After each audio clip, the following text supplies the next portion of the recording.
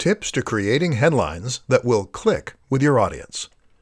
Social media and content marketing are a match made in heaven. Adding content to your site gives your site value. It gives people a reason to visit and to keep coming back, and it lets people know that you know your stuff. This is how a one-time visitor becomes a full-time subscriber and fan. But while content can do a lot of good, it's only effective if it is found. And this is why posting your new articles and blog posts to social media is a great way to generate interest and drive visitors.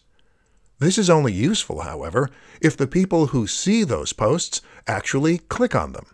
In this presentation, we'll take a look at why that doesn't always happen, and at what you can do to ensure that it does next time. As you might have guessed, it all comes down to the title. The place you need to look to for inspiration is clickbait. Clickbait is a term used to describe a certain type of article that has been designed specifically to try and attract as many clicks as possible. Unfortunately, the term tends to be somewhat derogatory, and the reason for this is that in most cases these articles don't deliver on their promise. They promise the world and purposefully sound highly inviting, but then when the user clicks on them, they tend to be disappointed with the results. What we need to learn as creators is how to use the same practices as clickbait to get attention, while still not misleading our visitors. So what do clickbait titles do to get people to click?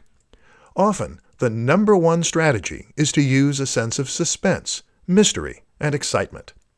So these titles will very often, in some way, tempt the visitor to click. They might do this by leaving out a key detail, or by alluding to something exciting within. Examples include, Top 10 Ways to Lose Weight. Number 4 is life-changing. A woman walks onto a train. What happens next will blow your mind.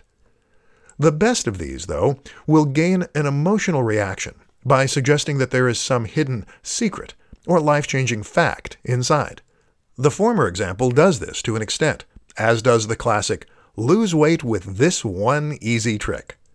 The problem is that these articles rarely have any useful tip or trick to share.